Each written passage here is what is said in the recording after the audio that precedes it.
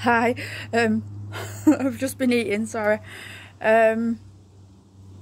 So it's been quite a difficult, to say the least, time for myself, and I just thought I'd do a very short video of what mindfulness and meditation means to me. It's not similar to anyone else's, as far as I'm aware. It's not anyway. So meditation and mindfulness to me is just actually just like that. The cat's just come past me. You're aware the cat's there. It's not particularly doing anything different because you are already mindful. And meditation's basically just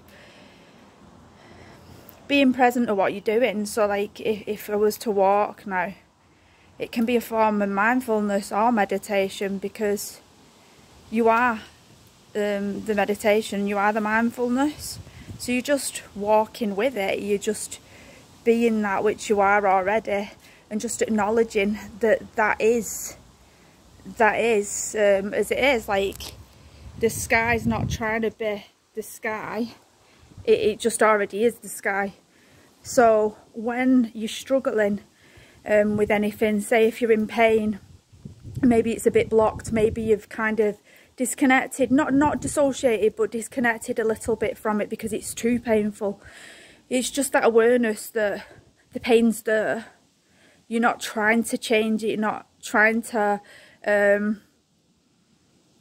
deny it either. It's just allowing that. It's just allowing that moment. And if you want to work through it, you can just journal like, and if you feel stuck, then just write about, I feel stuck in this journaling, I don't actually know what to write.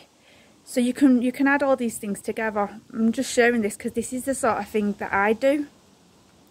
Again, I'm sorry, I've just had a bite of potato and I'm just getting it out of my teeth. So I'm aware that piece of skin off the potatoes in my mouth, and that's just being mindful. It's not something you need to sort of be sat down and allowing someone to speak to you about it, unless that's what you choose, of course, which is no problem with that either. But we're just mindful. We're mindful. I can hear the trees. I don't know if you can. You can hear the rustling. But you can hear that. I don't need to tell you, oh, look at the rustling. So just allow yourself to be yourself.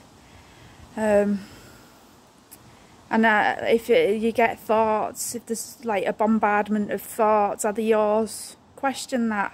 Self-inquire. Are these my thoughts?